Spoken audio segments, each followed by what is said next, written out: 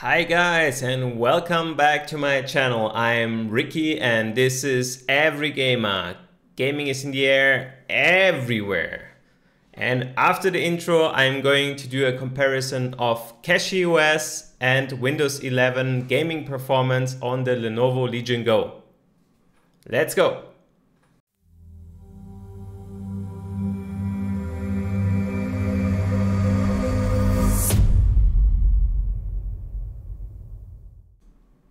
Hi guys, maybe you might have heard about Bezite. That's a Linux system which is running well on handhelds to give you the experience of using SteamOS just on your handhelds. And today I'm going to show you a good alternative called CachyOS, which is also faster, as you will see, and I will compare the gaming performance from it with Windows games running on the same settings in the games, and you will be surprised of how good CachyOS is performing. We will begin the comparison here with Resident Evil Village, and I'm going to set the presets onto balanced on 800p and turn off the vertical synchronization. As you can see, on the left we have CachyOS and on the right Windows 11. And you will directly see that we have a way higher FPS on the left, just when walking around. And yes, because I played first on CachyOS and then on Windows 11. On Windows 11, I directly targeted the boss, as you can see on the right. And on the left, I will take a bit longer. So let's wait a second to compare when we're actually fighting the boss on both at the same time.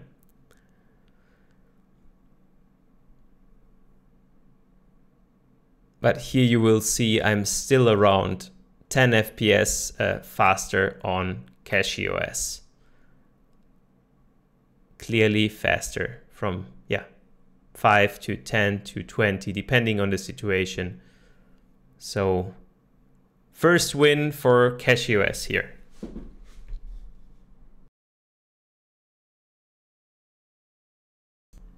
Okay, now let's move to Black Myth Wukong.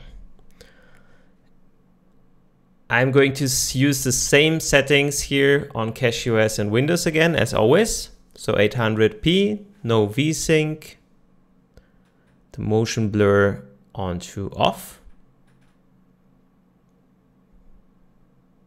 no frame rate cap, and borderless mode, 16 to 9.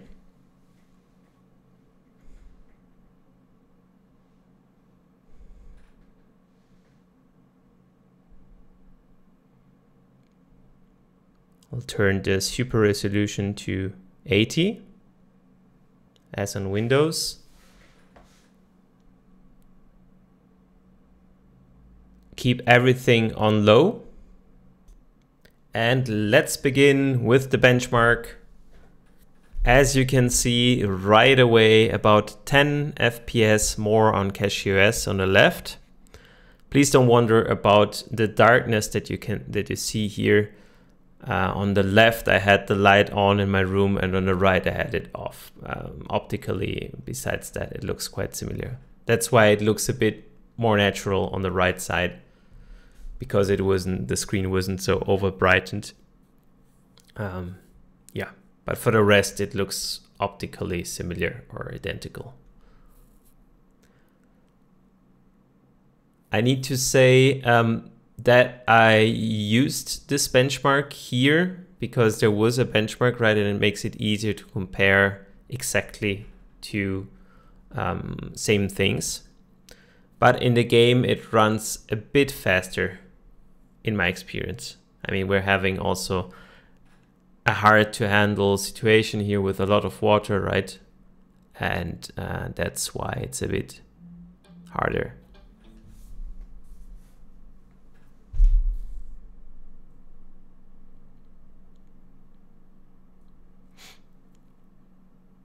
It is also more stable on CachyOS. You will see that we will have a strong lag, probably some kind of transversal stutter on the right on Windows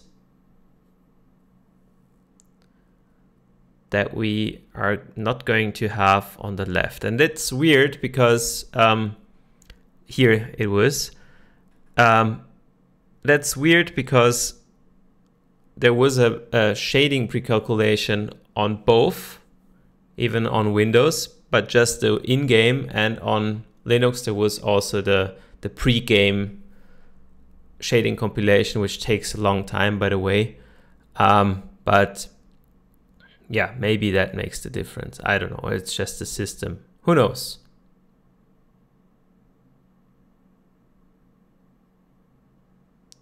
And here we're coming to the end of the benchmark, and we're going to see the direct comparison.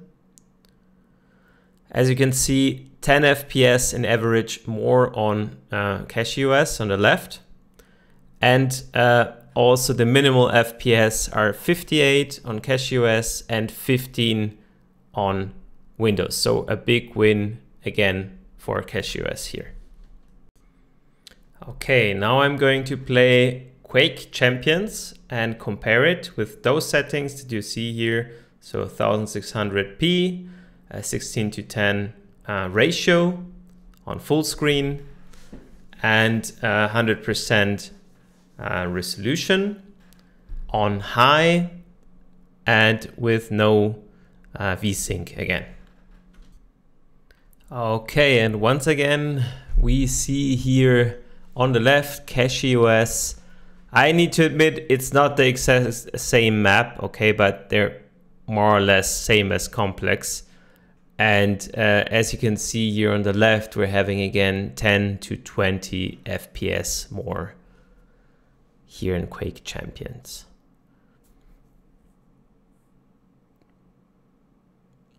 Of course, also on the left, it goes down to 40 into certain situations, but on the right, on Windows 11, we're constantly at between 30 and 35 FPS.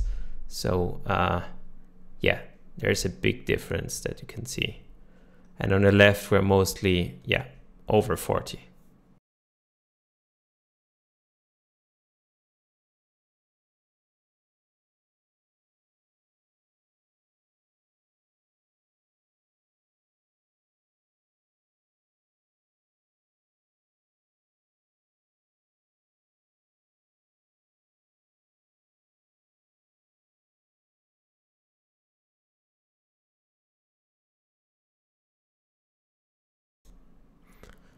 And here we go once again. On the left, CachyOS with 144 FPS, so the maximum that the Legion Go can display. And on the right, it's 126, yeah, 128 now on Windows. But now we're just at the beginning, right? We're flying at the beginning, and we're going to have a look how it will be looking like when fighting. You see if there's some weather, some rain and some effects on there, it goes down on the left, but it's the same also on Windows. It doesn't drop that much, which is interesting on the right. But if there's no volumetric clouds and no weather on the left, you see that on CachyOS it's way higher in FPS. Here you see that we're fighting. We're starting to fight already on CachyOS on the left, but the FPS are still quite good. Now it even got faster when having bad weather. On the right, it's increasing because I'm flying into the sky. And now a fight began. Okay, so it seems like, yeah, it's still better on CachyOS, but after a while you can see also on Windows it gets better. Okay, and this is Dragon's Dogma 2. As you can see, we are going to stay at 800p with 144 Hertz. a variable a variable FPS. No FSR3, everything turned off. Rendering method onto progressive, and for the rest everything on really minimal.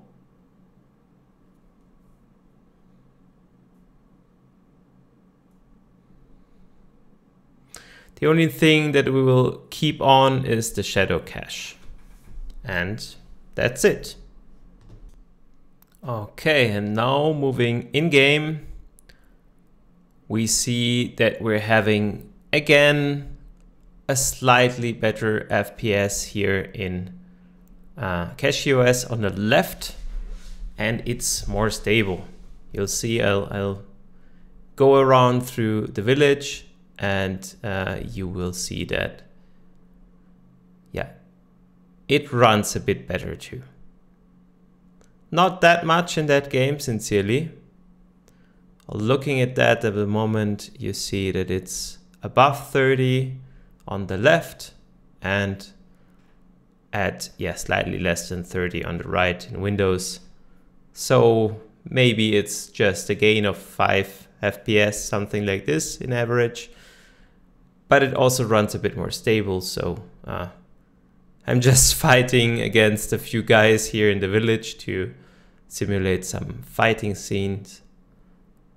Yeah, you see. It's a bit faster. Now it goes lower, but it goes lower on both of them. Yeah.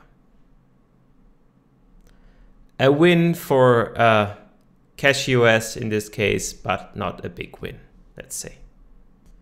Okay, and as last but not least, we're going to do a benchmark of Baldur's Gate 3. And here you see the settings. We're going to put it on 16:10 ratio so the right ratio for the Legion Go screen. We're going to go down on to 800p.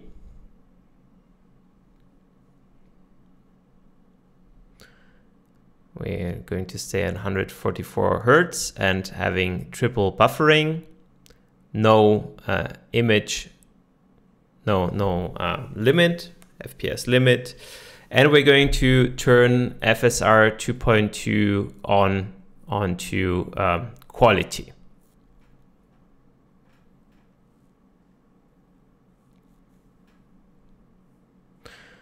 For the rest, we're going to stay onto the middle setting for everything. No anti-aliasing, and leave everything else as it is. And moving in game. Okay, now we're having different perspectives, I know. Let's just wait until we have similar ones. Yeah. You see again, we're having like about 10 to 20 more FPS here, depending on the, on the view, on what's happening on the screen. It's faster again here for CachyOS. Maybe 20 FPS faster sometimes only 10. But it's still way faster. Let's have a look now after talking with this small guy and fighting with the harpies, just to show you also a fight. I'm sorry that the camera dropped on the right for Windows, but at least you can still see the FPS. It's my mobile phone and the weight on the holder, and then it went down. Okay, you can still see 64. I hope it doesn't slide even further down.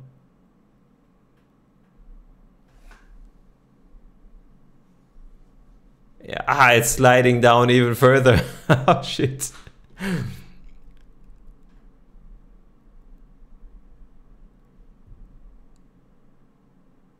There, I was moving it back.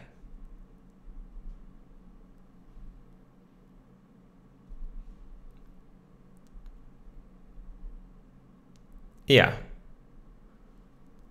So now you can see it in fights. It's also looking better on the left side. But now we're also being zoomed out completely on CachyOS. Yeah, it just gives you an idea that it runs better on CachyOS too. I think that should be enough now too. And that was it for the benchmarks. Yeah, so summing everything up, you've seen that basically in each game that we've tested, yeah, on CachyOS, the games are running faster and sometimes just a little bit, often a lot. So I can really recommend this system as a Linux distribution for you. And yeah, it depends probably on it being running on Arch, being an Arch fork of Linux.